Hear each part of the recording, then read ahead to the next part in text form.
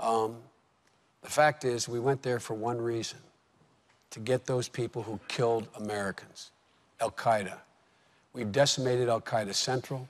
We have eliminated Osama bin Laden. That was our purpose. And in fact, in the meantime, what we said we would do, we would help train the Afghan military. It's their responsibility to take over their own security.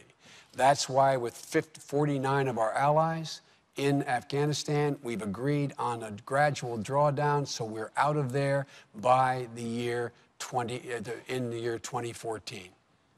My friend and the governor say it's based on conditions, which means it depends. It does not depend for us. It is the responsibility of the Afghans to take care of their own security. We have trained over 315,000, mostly without incident. There have been more than 24 cases of green on blue where Americans have been killed. If the measures the military has taken do not take hold, we will not go on joint patrols. We will not train in the field. We'll only train in the Army bases that exist there. But we are leaving. We are leaving in 2014, period.